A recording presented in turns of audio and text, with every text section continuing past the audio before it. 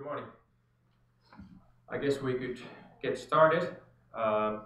So, as you can see from the screen, we had a question for you. If you had any troubles with the exercise 2, so please let us know. I guess there haven't been any major ones, at least. The only comment that we have is that had no major issues, so that's good. I guess we could today start with going through the exercise 2 and see like what solutions or what kind of things you should have done, and they will shortly give you some explanations about the exercise. But the overall stuff that we will do today is that. Oh yeah, that's true. Let's put this on the right computer. So the overview of this week is that we will go through loops and conditional statements. So if we want to make decisions, so we might want to use some kind of conditions to do decisions based on some criteria, and loops are basically if we want to repeat things, so we might consider using loops.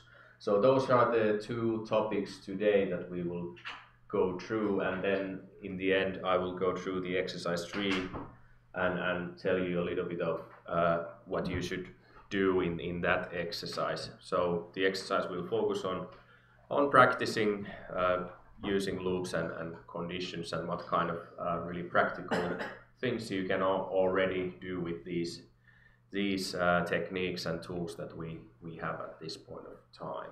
But maybe if Dave starts with going through the exercise 2.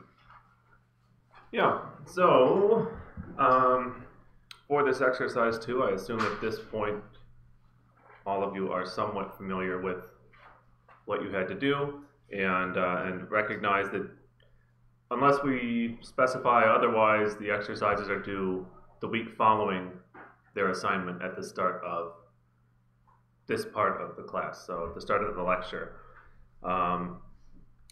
We may be a little bit flexible for the first week or two, but we kind of expect if you're going to turn anything in late, you should let us know in advance so that we're prepared for that. Otherwise, generally we do decrease the number of points that you're awarded if things are turned in late. Yeah, and for your own sake, we kind of hope that you would try to keep the schedule, because we are moving fast. There's a lot of new things coming all the time, and if you are too much behind, it will become quite frustrating for you to be on the course. So our exercise number 2 was basically I would say fairly straightforward. What we wanted you to learn how to do was a little bit of how to write scripts in Python and to use the Spider editor, as well as getting files from GitHub, saving your changes to GitHub, creating a new file and putting it into a GitHub repository. Basically practicing a lot of the skills that you'll use for the rest of the course. And there were mainly 2 problems. The first one, you were given a starter script, in this case called station ages, and what you had to do was modify the script to fix 3 problems, and then save each one of those changes to your GitHub repository, and then give some kind of description of what was done. So if we look here, maybe I'll make this font size just a tiny bit bigger.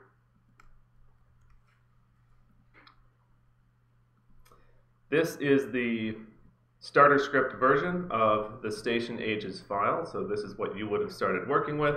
And we have a list of names here and a list of years in which those stations became operational. And this is, again, this part of the FMI observation station network. So we had 3 things to fix here.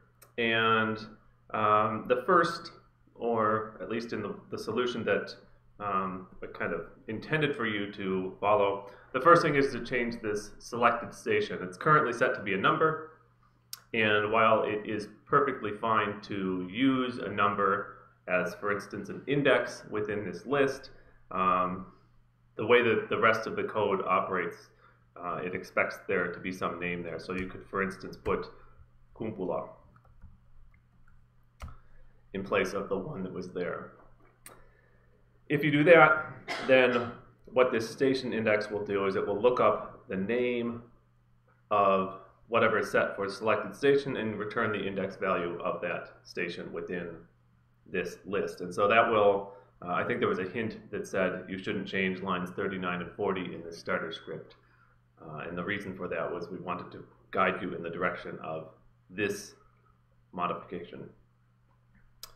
In addition, there's an issue here with the operational years.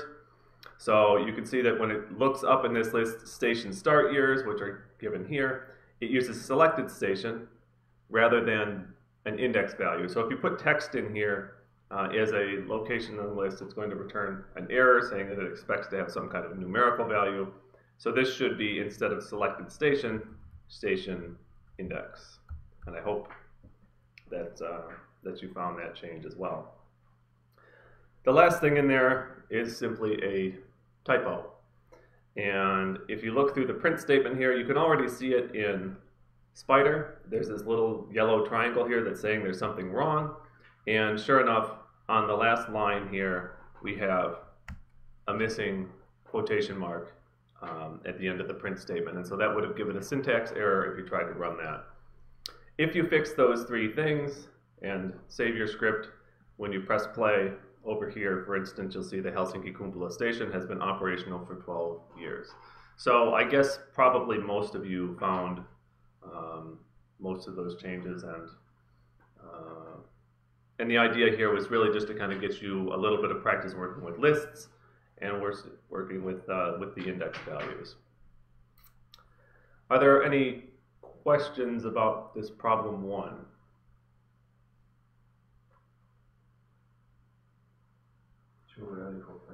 Yeah, I guess so. All right, so for problem two, and I'll just jump back here to the problem description for just a second.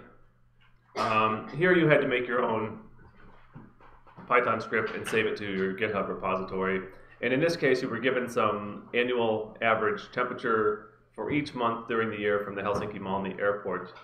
And what we wanted to do was just have a simple script that would allow you to specify a month and then print out what the average temperature was for that month using a format that looks something like this. And again, the idea here was you had two lists and you just had to kind of figure out how to get the information from the two lists so that you would look up, for instance, March, and you would find the corresponding temperature in the list of temperatures. So rather than write this script out as we sit here, I'm just going to show you my solution. And there are, I think, several different ways you could solve this same problem. I think this is probably the solution that's closest to problem one. So I think in some ways that's a kind of nice, simple solution. But here, basically, we had to start by making a list of months and then making a list of the average temperatures. And then again, just like we did previously, we had this variable for selecting the item within the list. It was for selecting stations earlier in problem one. Now it's for selecting a month. So I put in, for instance, March. This could be May or any other month. It doesn't matter. And then we look for what is the position of this selected month within the month index. So we want to find the corresponding position of the fifth month of the year. Should be the fifth month or fifth temperature in the list, right? And then print that out. So the average temperature in selected month, that again is a character string, so that's just fine to print, is, and then average temps with this index that we looked up. So again, if I run this, I see the average temperature in Helsinki in May is 10 degrees. Any questions about that one? Yeah.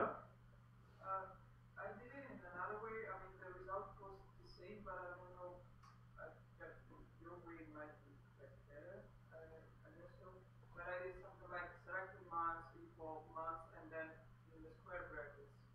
using the value index. Because, I mean, in this case, you have really short list, so you will see which is the value index. And then I did the same with relative temperature, and did something like temperature, and then square brackets, and the same value index, and then create the line. Is there also that way correct, or is yeah, I mean, it's what you're going to see as we go further on in the course is that there's lots of different ways to get the same solution in Python. Now, we're going to show you some things that are perhaps good programming practices, like today when we talk about for loops, where you're going to repeat calculations. It's much better to do that with some kind of loop that goes through and uses the same code to do a calculation than to copy and paste 100 times the code, making one change on each line, right? So in some respects, I would say your solution might actually be a little bit safer because you choose the index value, and that essentially guarantees you're going to get the same location in both lists. You know, it also prevents things like if I went here and did selected month and put a lowercase m for May instead of a capital M, when I run the script, it's not going to be able to find that value in the list, and it going, you know, returns a value error that says, hey, this isn't in my list, so too bad. There are some tricks to get around that problem, but yeah, it's a perfectly fine solution, it sounds like. Any other questions about problem 2? Problem 3 was basically about putting things into Markdown in GitHub, and I don't really think we need to go through that unless there are some problems that you folks had.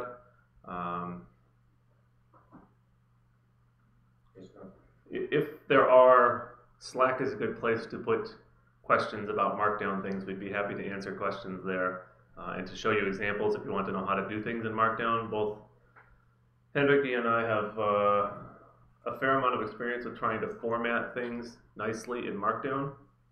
So we can give you some tips about how to do nice code blocks and other things if you feel like that's something you want to include in your solutions. Otherwise, yeah, anything else about this exercise number 2, or shall we move on? Okay, we're good to go. Okay, so then the actual content. So as said, so we start with this idea of looping things, so repeating things using programming. And let's take my material here.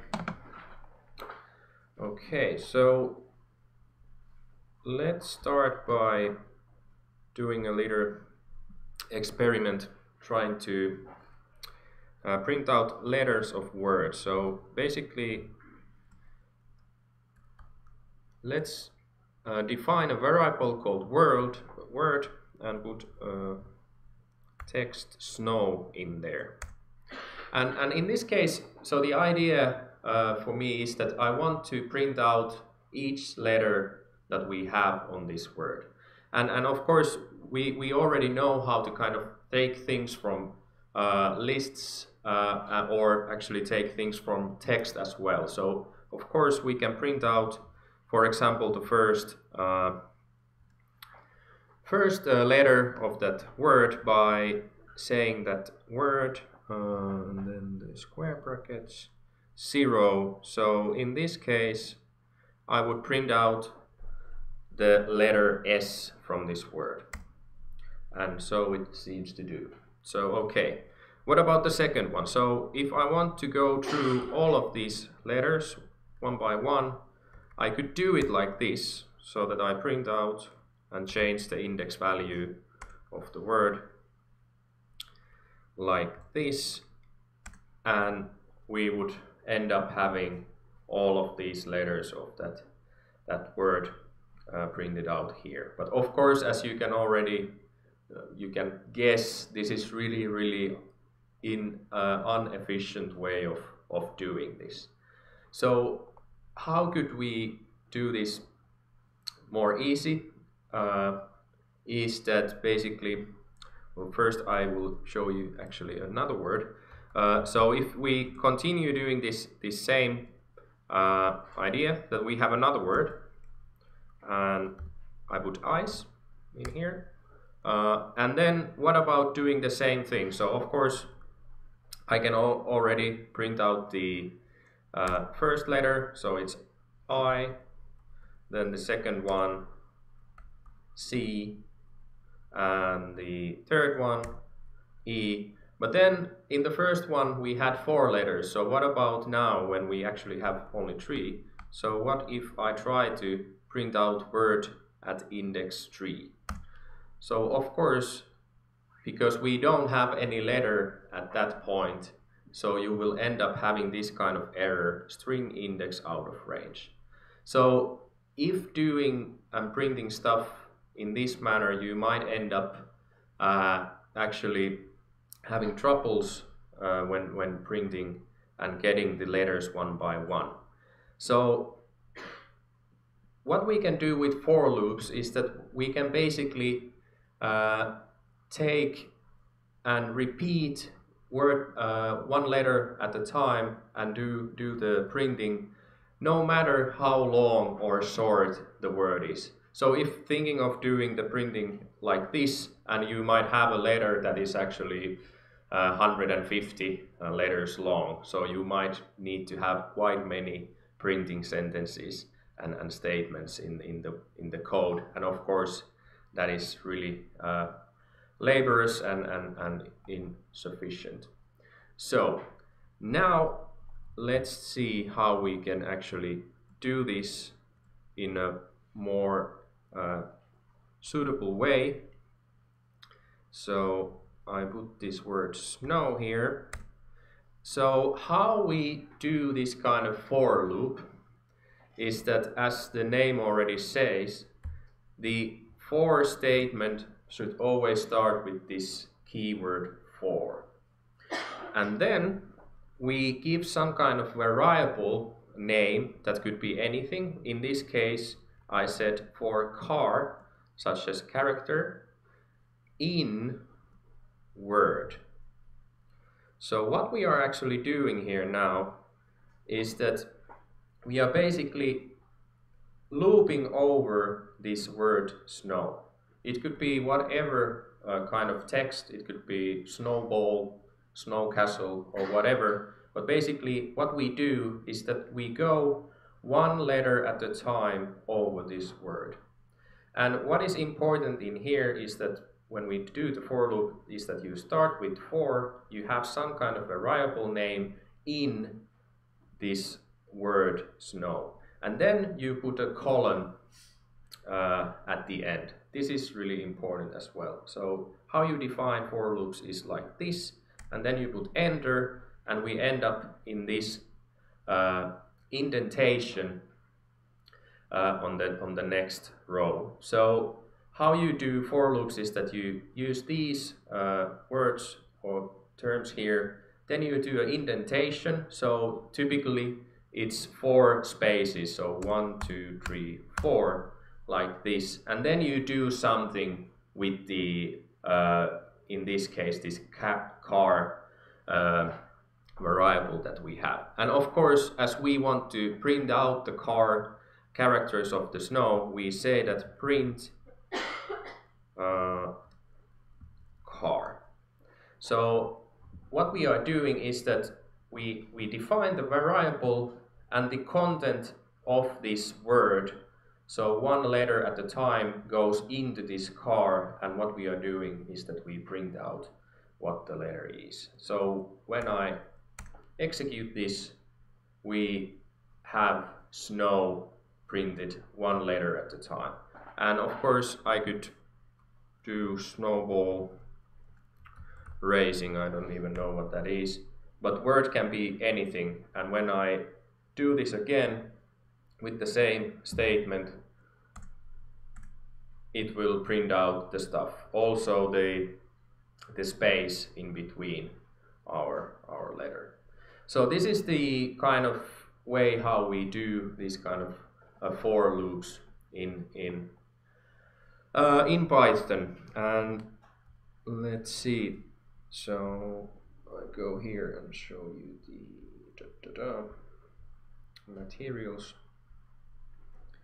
So the idea of for loop is that you have some kind of variable such as this in some collection, and this collection can be a string so that you have each letters in there and you can loop over those. It can be also a list of values, and that is quite often the case, so that what we are actually wanting to loop over is some kind of list of values, and you want to manipulate or do some kind of analysis with those values. So this is the basic idea, so that you are looping over the collection, have the variable determined here, and do some things with that variable. So it's quite easy way of defining for loops in Python. In some other languages it might be a bit more tricky, or it's quite logical, but still you need to do it, have more code to actually produce this kind of for loop. And as said here, so the variable can be any name you like, so you can really name it as you want. It can be variable, it can be character. If you are looping over numbers, it can be, for example, number or whatever. So you can really decide yourself. The main thing is that when you start to do something with the value in your list or collection, you need to kind of use that name that you have defined in here. So that is the main point. And also really important thing is that you need to indent. So all the codes that you want to do, so if I would like to do things with this variable, like print it, then if this would be a number, I would like to add some or make a sum of that number with some other. So all those sentences that you want to loop over and iterate many times, you need to have them as a code block that is indented. So those are the basic things to remember. Can I add maybe? Yeah.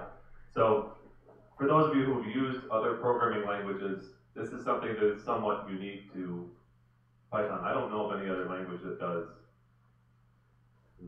looping or things like this by indentation. So normally you have to have either some kind of bracket that indicates you've ended your loop, or if you're one of the fossils like me who still uses Fortran, you have to have an end if or an end do statement, something that would say this is the end of my stuff, I want to have it in the loop. Yeah. Here it's really nice in Python because it forces you to write kind of clean code by indenting everything, but it also makes it very easy that you just don't have these extra statements in there when you at the end of a loop or whatever. Yeah, and exactly, and basically how long do we actually do stuff inside that loop is that as much commands and statements you have indented, so that is basically all those stuff will be repeated inside each loop. And then when you have another command that is not intended, so it's basically on the same in the beginning of your script on the same level as this for, so then the loop stops and it will start proceeding as normally one command at the time. So, and just again, one small thing to add to that is what this means is you can have comments and things like that in there, you can have blank lines, as long as it's all indented to the same level, it's considered part of the same loop. Yeah. So you can format your code still in kind of a nice, easy to read way. Just because it's in a loop doesn't mean like everything has to have no spaces between the lines. Yeah, exactly. So you'll see examples of this as we go on, but indentation is going to be a common issue. Yeah.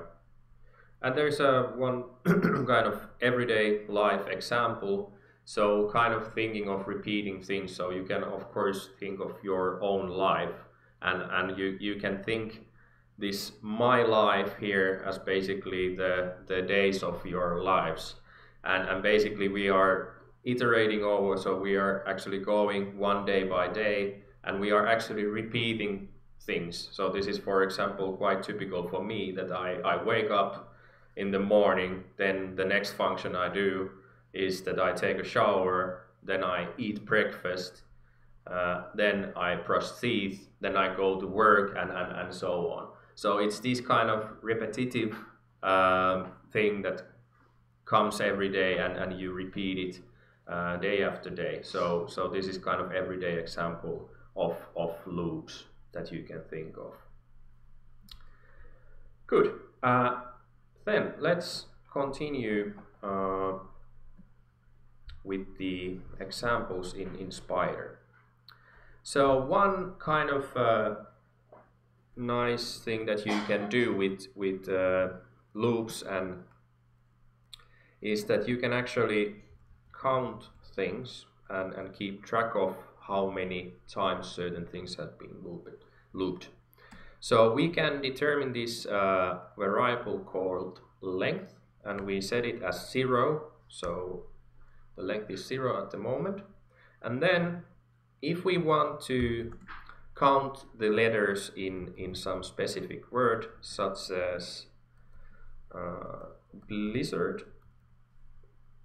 So now, as you can see, we determine this variable letter, and the collection that we are looping over is now this word here. So you don't need to necessarily even define the one that you are actually looping over beforehand, but you can actually define it here inside this for loop statement. So what I will do now is that I want to count how many letters is there in that word blizzard. And let's put that length is length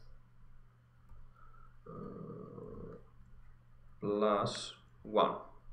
So what happens here is that basically we loop over each letter in this word, and then we add 1 to the length variable that we have here. So let's see. I have some typo here. Okay. Need to learn how to spell the thing. Now I do it like this, so it works. Although this is misspelled, but it doesn't matter. So basically what we have here now is that we have the length variable and you don't at the moment see anything. So what we did was that we updated the value in this variable length that we defined here to be 0. So let's see how many letters do we have. So there are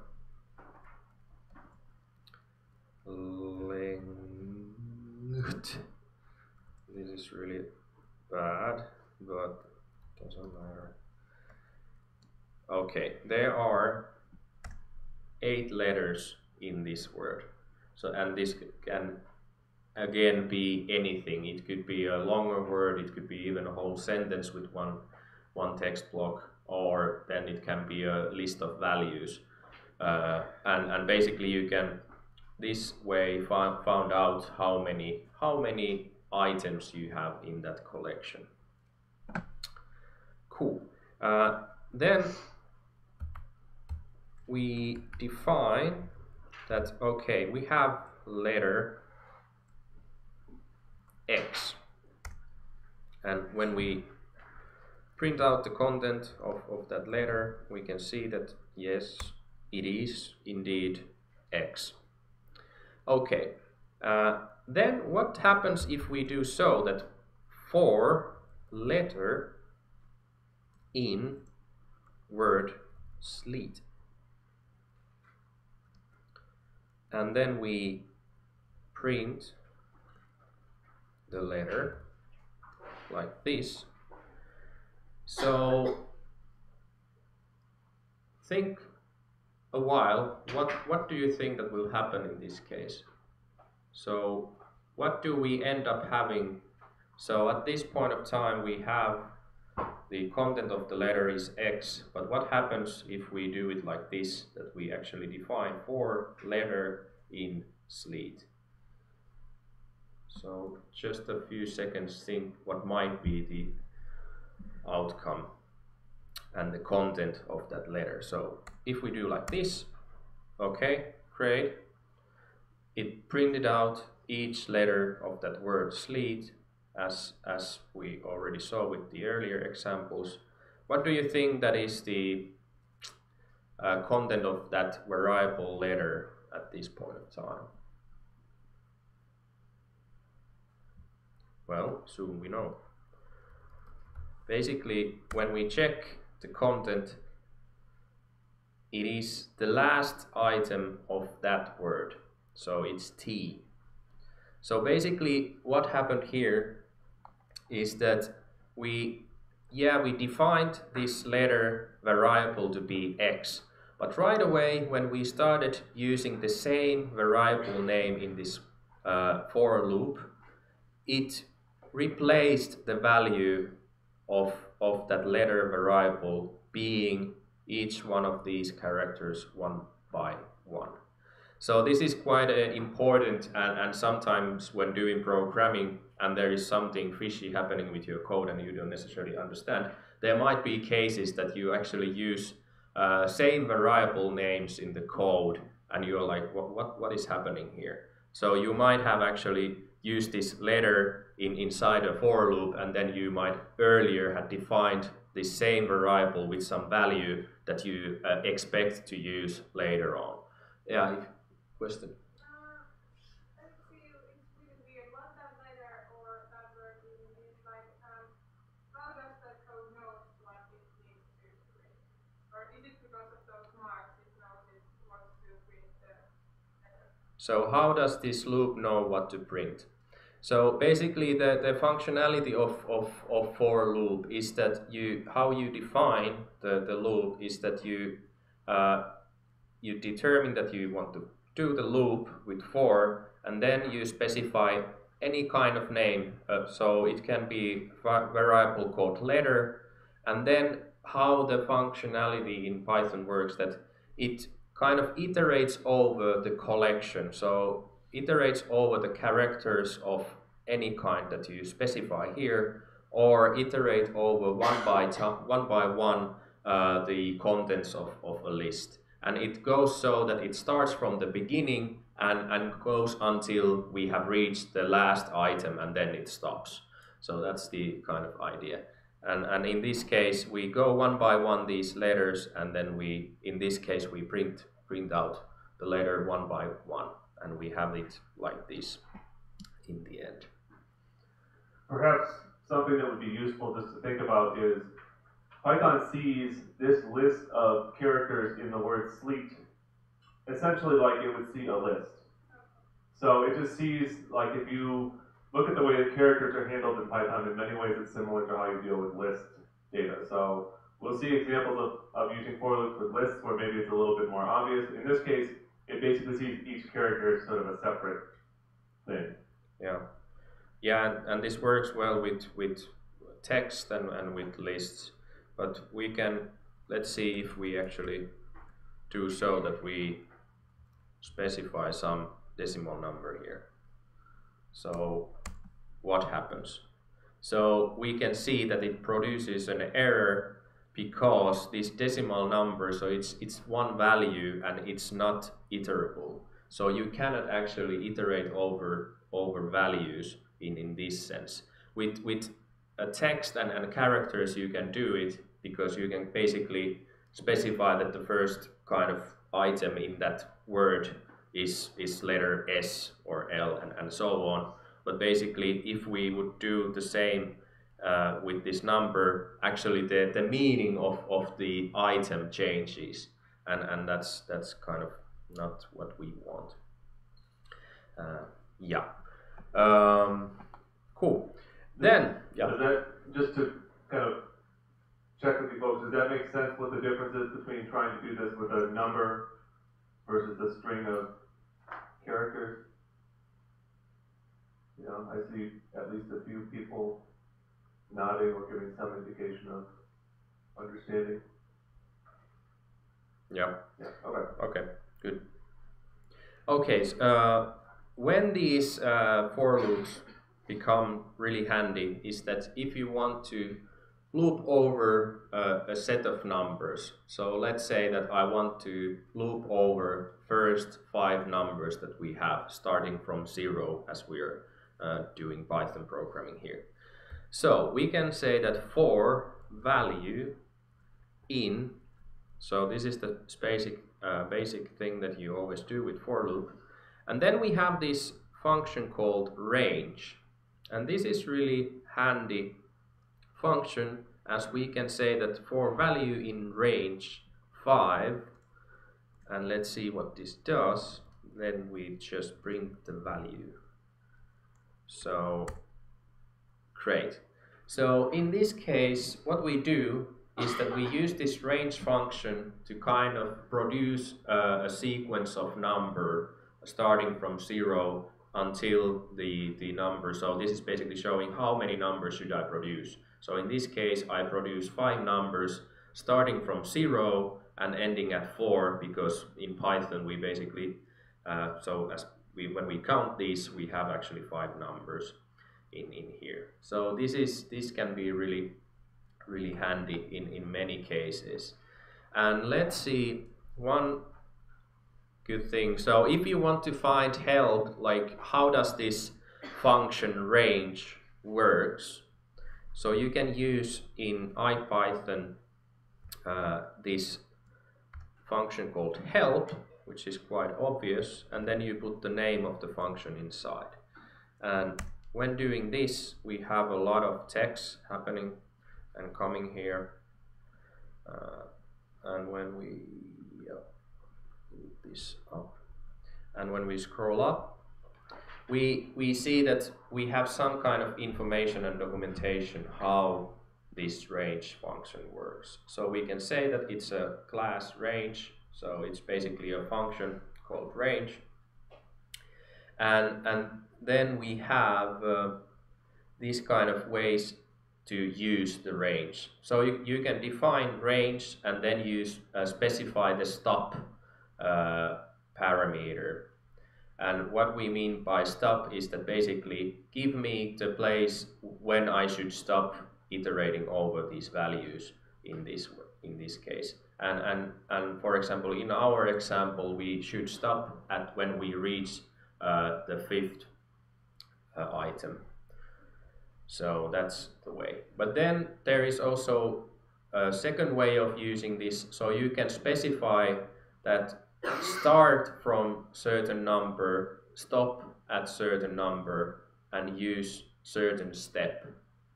So you can actually skip over certain values. Say that I want to print out every second number, for example. And for this purpose, we have for you a little poll to do. So thinking of, as we now saw how this range function works, so how would you use that range function to produce these numbers here? So we want to produce numbers, so we iterate over the values and we want to print out number 2, number 5, and then number 8. So I guess, so it should be on. So yeah, the screen is not up for it, but the yeah. question's there. So here is a question. So what of these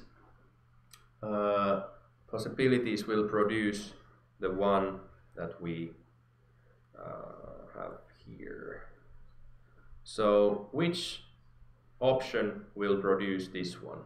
So go to the poll and select the one that you think that will produce the result that we want to have.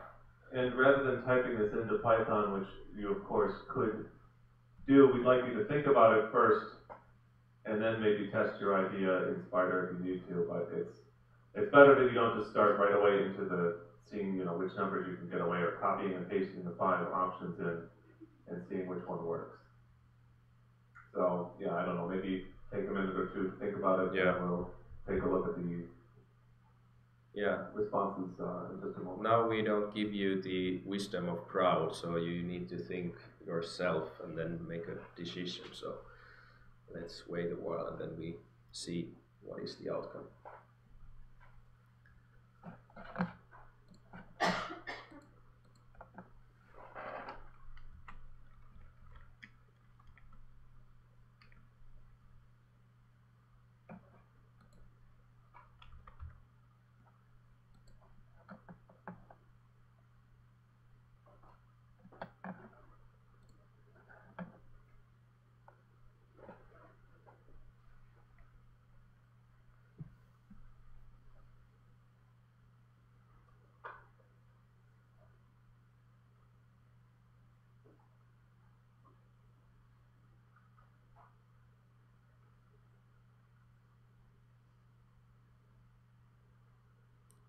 So one good place to start thinking and finding information is to actually go and see the documentation that I just showed you.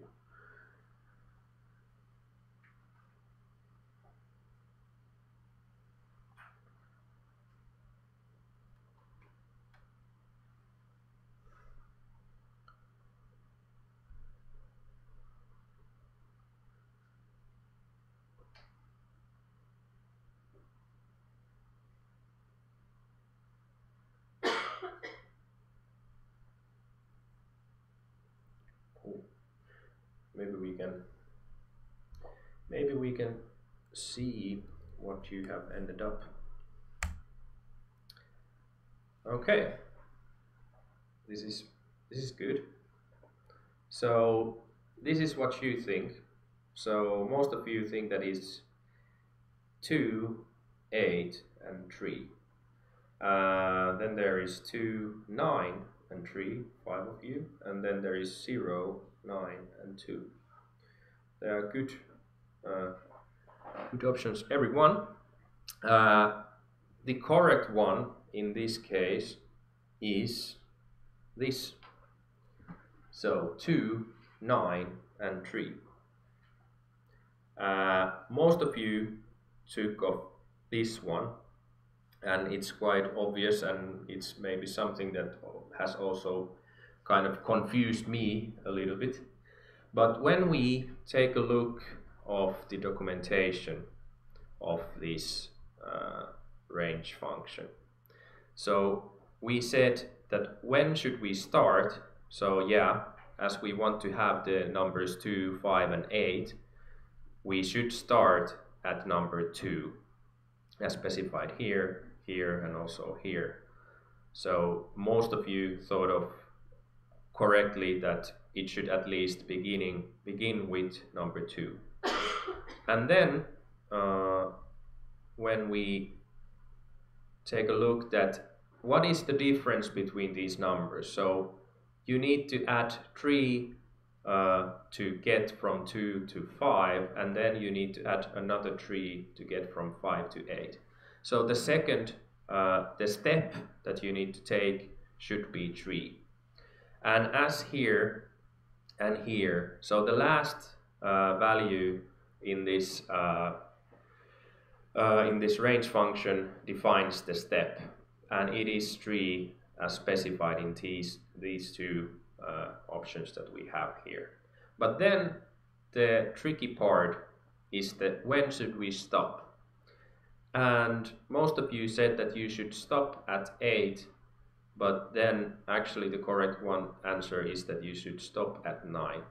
So continue until you will face and meet the basically the 9th number. So that is kind of the thing how it should work. So we can try this ourselves and see how it works.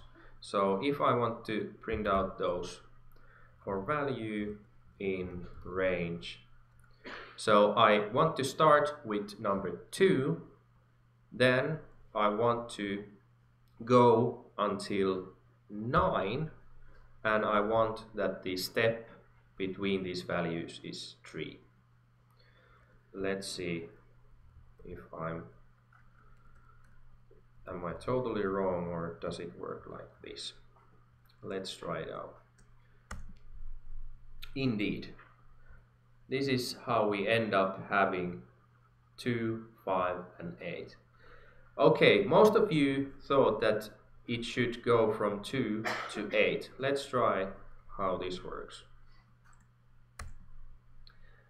Yeah, and as you can see, it produces correctly the first 2 values here. So we have 2 and 5, but then when we end up at having the number 8, it doesn't anymore print that, but it actually stops at that point. So when we meet this number 8, then we stop. So if we want to produce the number 8, we want to actually go one number kind of ahead of the actual value that we want to have. So we specify when you should stop, not what is the last value that you should print. So that is the kind of idea to understand how these for loops and the range function works in this case.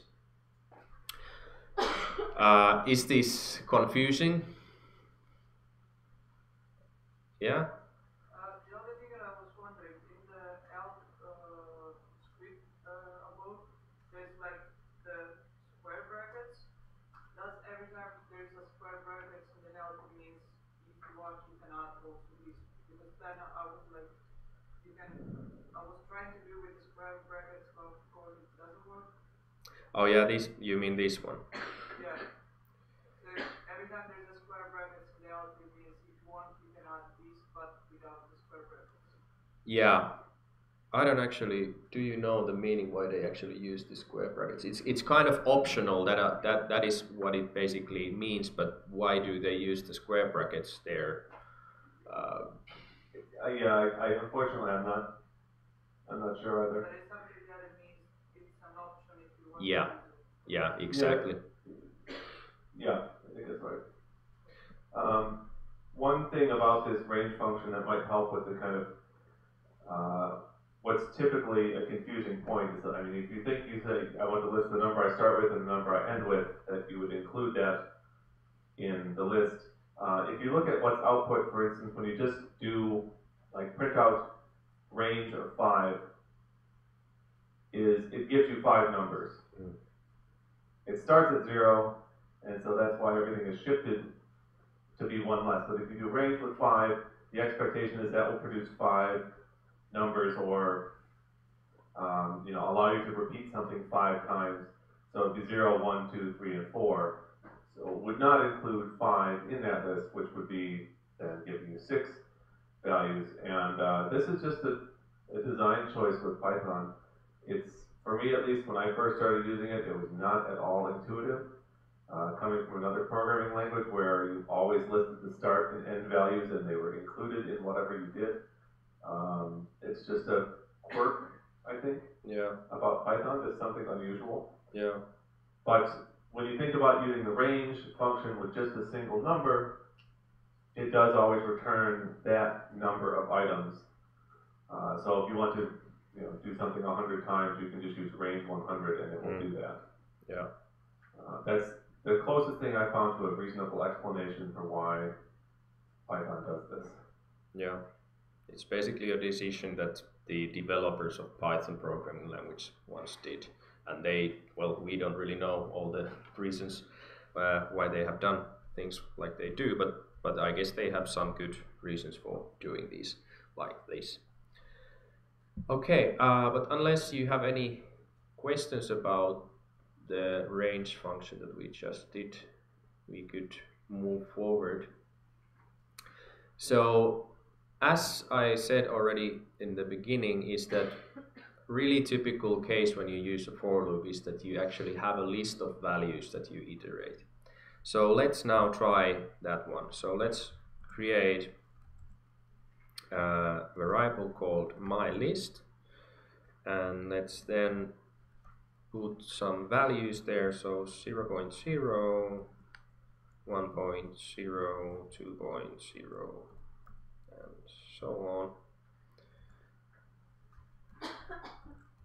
So yeah, so now we have a list with 5 values, and we can check that indeed that variable mylist now contains these 5 numbers that we have here. So let's see, we can, of course, the first thing that we can do is that we can print out the values of the list. So for value in, and now what we put here is that the values in my list, and then print the value. So we can see that, okay, indeed we have the values, and now what we did was that we looped over one number at a time and then we printed out the value. Then what we can also do is that because we have this list of values, and we can do all sorts of stuff inside this indentation. So inside the loop we can do and modify the values in our list. So let's see if we do like this. For I as index, we have already talked to you many times about index values.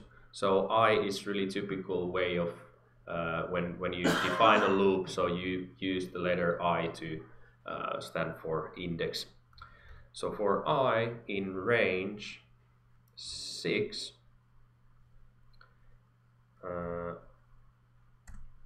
let's do so that I say that my list I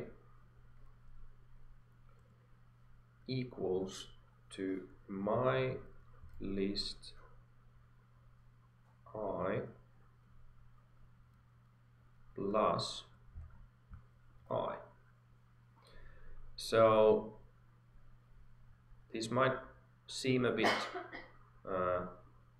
confusing here, but basically what we are now doing is that we basically iterate over 6 times, and we basically each number will be determined in this I variable. And what we do here is that we take one number, so my list at index I, so the first number is my list at index 0, as we start iterating over the numbers from 0 until 5.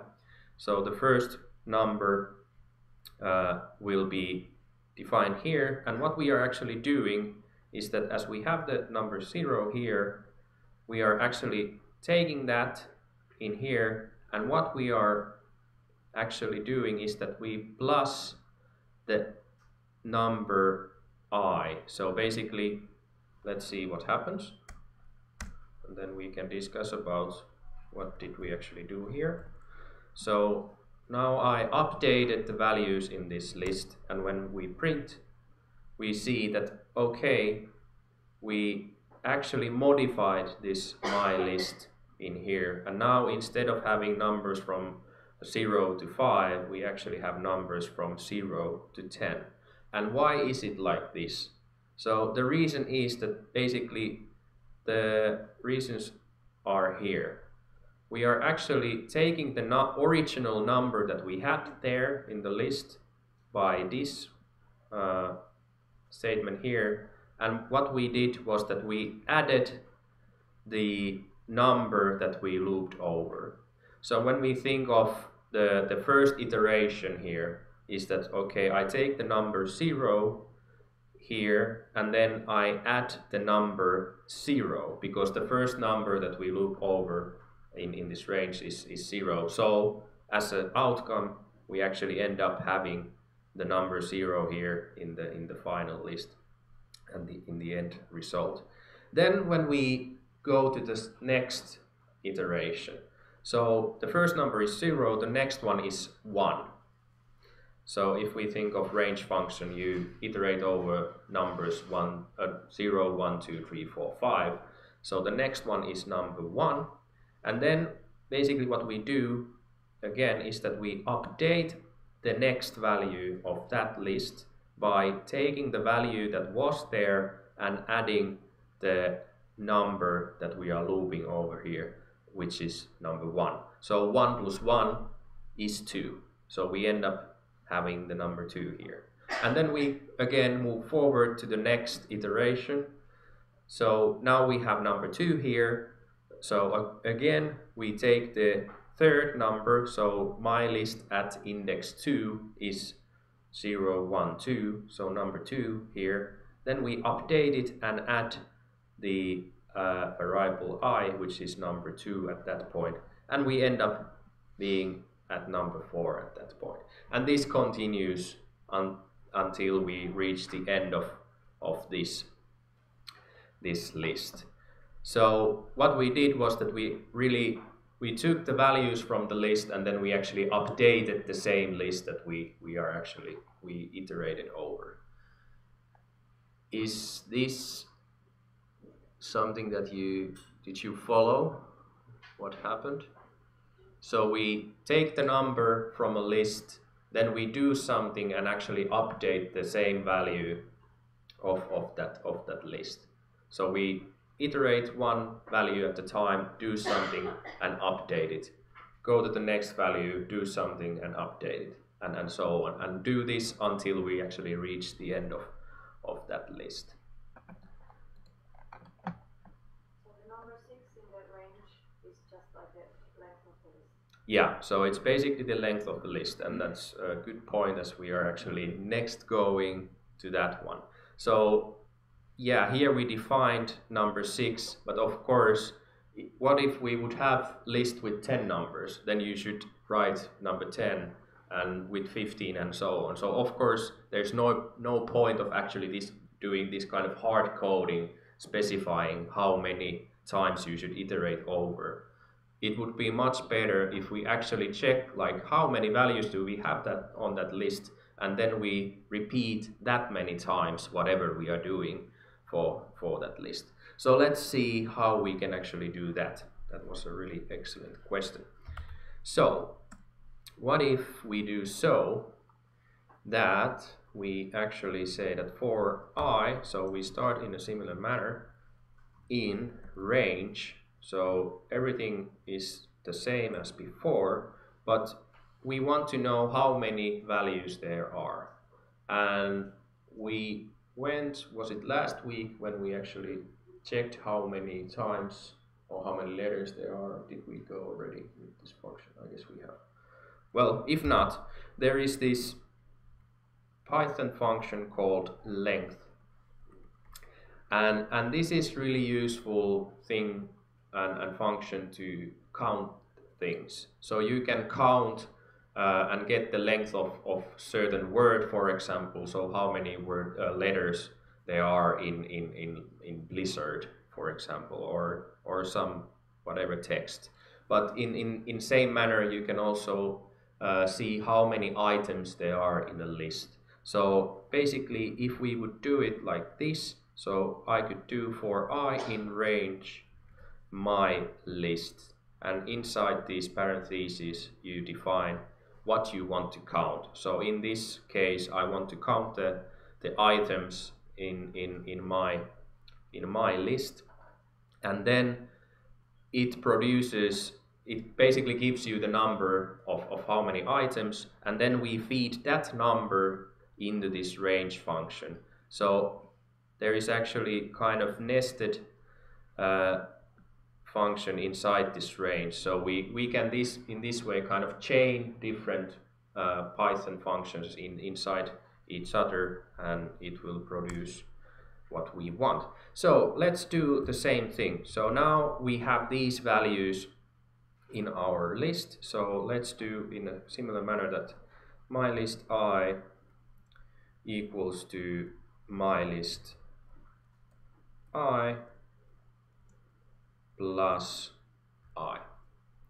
So we are doing the same thing as before, but now of course our starting values are different than earlier. So we are actually updating this list that we already updated before. So let's see what happens if we do this and then print the result. Okay, so now we have again an updated version of that list. So in a similar manner, we have added some values in here, and now we have instead of having numbers from 0 to 5, we have actually values from 0 to 15. And what was different in this case now was that we didn't specify how many times you should do it. Instead, let the computer do the calculation for you and basically check that, okay, there are this many items here, so do this n number of times, basically the number of times how many values you have there, and then we have the same result. So this is of course much better way of doing these things. Cool. Yeah. Basically, does it keep the original value from the first list, my list, like 0, 1, 2, 3, 4, 5, or when you update Yeah, so basically what we have is that when we update the values in these lists, so we kind of, you can think it in a similar manner that if we specify a variable a and say that it's 1, and then we check the value of a, well, it is 1. Then when we update the value, is that basically we just create the same item a second time, and we kind of replace it. So basically the idea is that you cannot go back in time to see what it was before. Once you have updated it, then that is what you are working with. So I don't know if you have any other suggestion of this, but basically they are done in that manner, that basically updating is not it's kind of what it seems, but what we are actually doing is that we are replacing the values in that list. So there is no way of actually going back once you have done it. Yeah. A question. Yeah.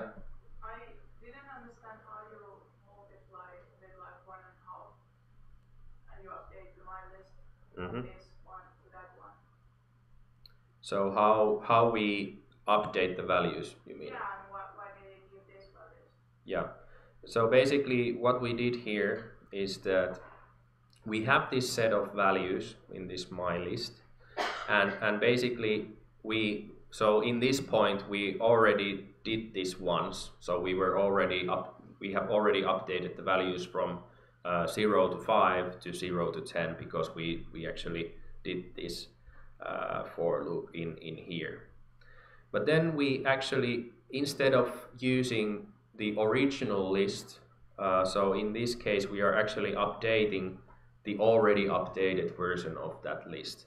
And what we are doing here is that basically, okay, so this is basically the one that says that update, so replace the value in my list at index 1 by, and what value do we actually replace is that the list that the value that was at that index plus I, so plus the number that we are iterating over here.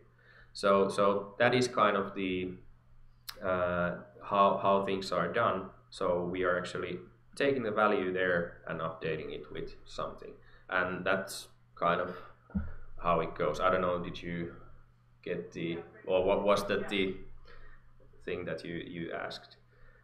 Yeah, so the for loops are so that it might be a bit kind of confusing when you start, but when you kind of get the idea, then it becomes quite natural and easy to understanding. But in the beginning, at least I remember when I started programming, I had kind of same issues of understanding what is actually going on there.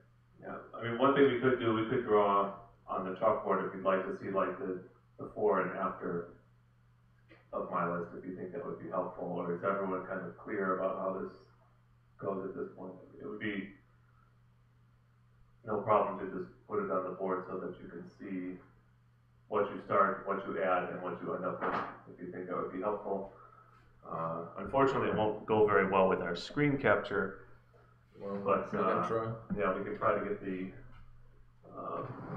in here, and I'll try to kind of put this up high enough that we can see. But if my list starts out,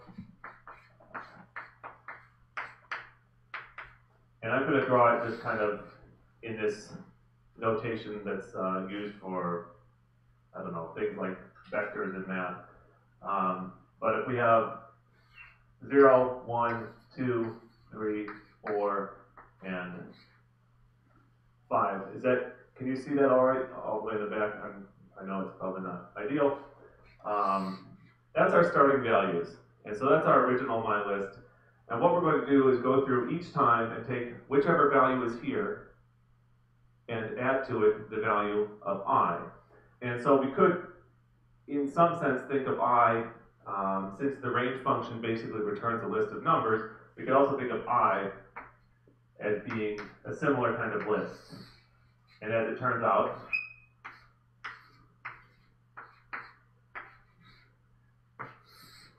It's actually basically the same as my list in the way that things work out. So when you do the range of 5, you get, or I guess range of 6 in this case, you get 0, 1, 2, 3, 4, 5. All we're going to do then is just go to each one of these rows and add the two numbers together. So that my list, if we want to consider the updated version, you know, maybe we'll call it my list. Well, we'll just call it my list after they're added together. All we do is just take 0 and 0, add those together. Of course, that's still 0. We add the 1s.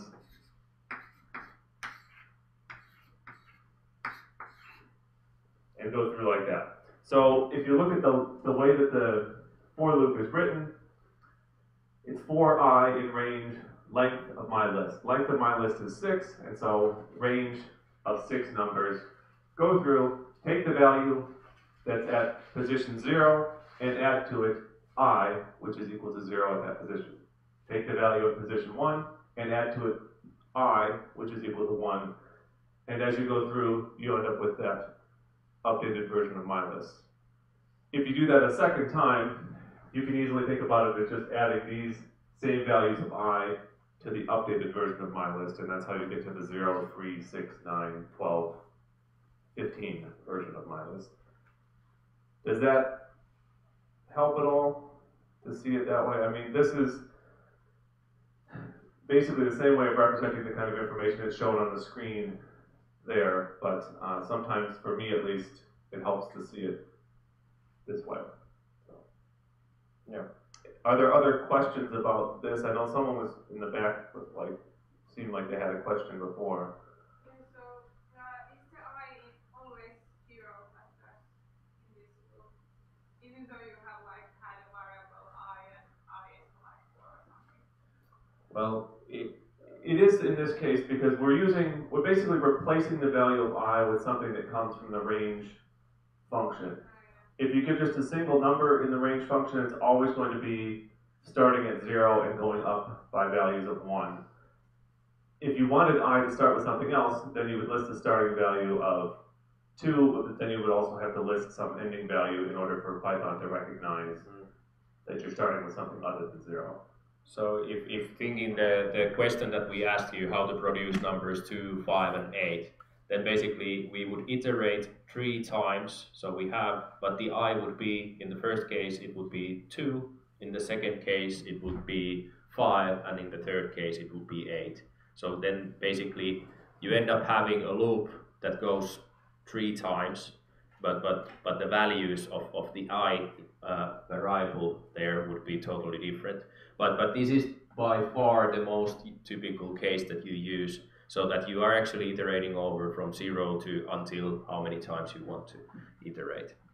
So that's how it typically goes. And very often it's the case that you give a list and you want to modify every single value in that list. Yeah. If you wanted to skip values or something like that, you can, but it's far less common to do something like that than it is to update every single one of the values.